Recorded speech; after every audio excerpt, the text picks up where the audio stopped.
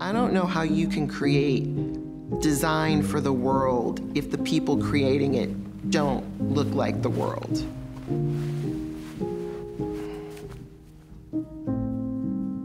Oh, design is so many things. It's not like one thing. It's not even it's a way of thinking, it's a way of executing, it's a way of how you approach things.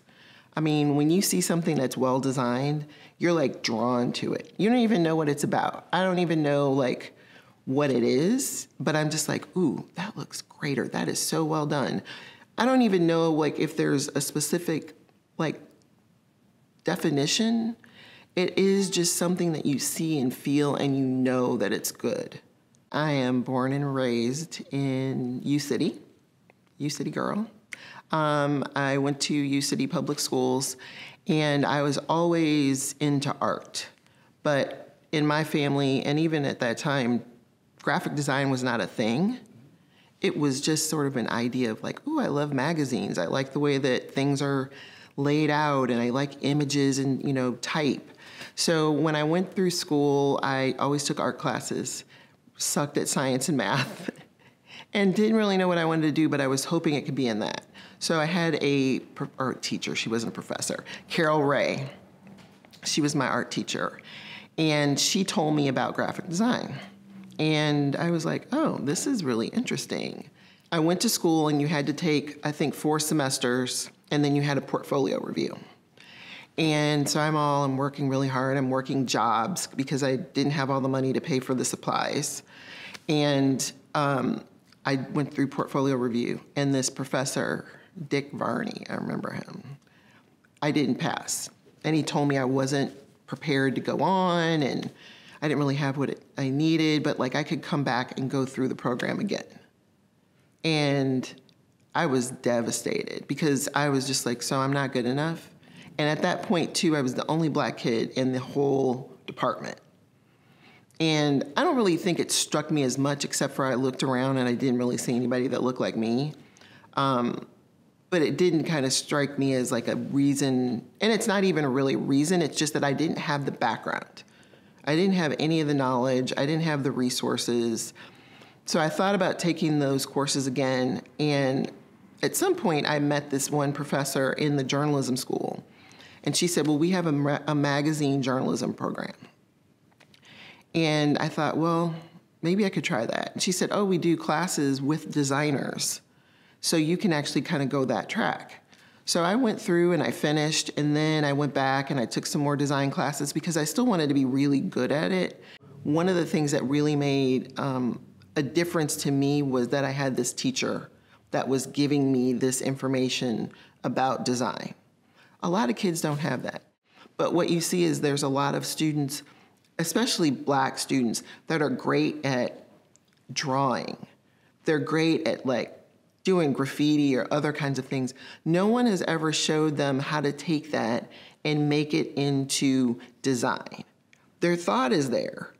They don't know how to do it. So what they do is if they go to college, they go to one of the community colleges or they go to a school here, a lot of times what I notice is that they're behind a little bit.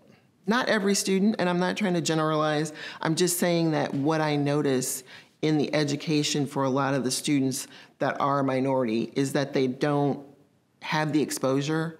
When you look at the world, if I look at St. Louis, almost all of the premier design firms are owned by white men. It's just different. And I love them all, you know. I love the people who run these agencies. And I know that when I've talked to them or when I've gone to AIGA National, and that's been a project that has come up, like how to make this better, how do we increase the numbers? Because it's a national problem. It's a national problem, but the people that I know that run these agencies, they want diversity too. You know, you're gonna sell to someone, you should maybe have someone that's on that Mac or behind that camera that looks like them, because there's little nuances that you miss if you don't know. So when I graduated, my first job was at UMSL, which is funny because that's where I work now. But I worked for this woman, and her name was Sandy Morris. And she is one of the most underrated, fantastic designers I had ever met. I go for this interview. I meet with this guy, Mark, and he's like, okay, we'd like to hire you, but I want you to meet who will be your supervisor. And Sandy walks in, and it's a black woman.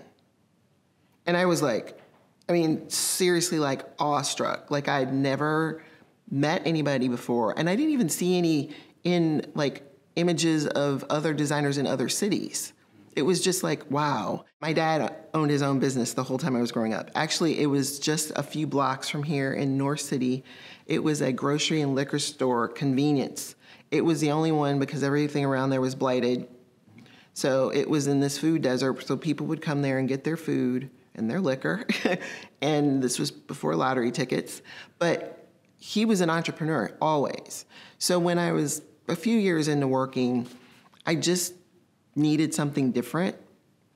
So I quit my job, which was really stupid because I didn't have a job. But I had like a little bit of money from doing some side work, and I started my own business.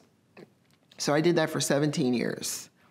And I would compete against people on projects, and I was the only one that was black. And I had like certification for the state of Missouri. I still have it, MBE, WBE. For a while, I was the only black woman in the state of Missouri in the creative world that had that certification. So, you know, I had people who asked me to be sort of almost a pass-through, or I would be kind of a person that would be like that 10 or 15%. And I don't mind that because I think you should have that encouragement of hiring minority. But what I didn't want was for them to think that I couldn't do the work. Like, just because you don't have a seat at the table doesn't mean you can't do the work. You just haven't been given the opportunity.